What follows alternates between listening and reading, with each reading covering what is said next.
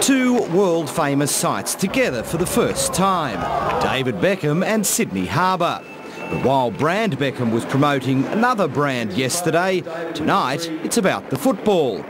But Sydney FC coach John Kosmina might ruin the party, threatening to play a team made up of kids against the English star and his LA Galaxy. Former Socceroos captain Paul Wade isn't happy with the move. If that's true, Cosy, that is an absolute disgrace. You've got 80,000 people, and I know they've paid a bob or two for this. And you can't tell me with some of the schedules that the rest of the world are playing in that we can't afford to play 2 games in 7 days. As a barometer, teams in Europe can play as many as 70 games a season, often 3 times a week. One youngster who'll get a close look at Beckham is Nick Satalios. At 17, he's likely to be given the task of marking golden balls.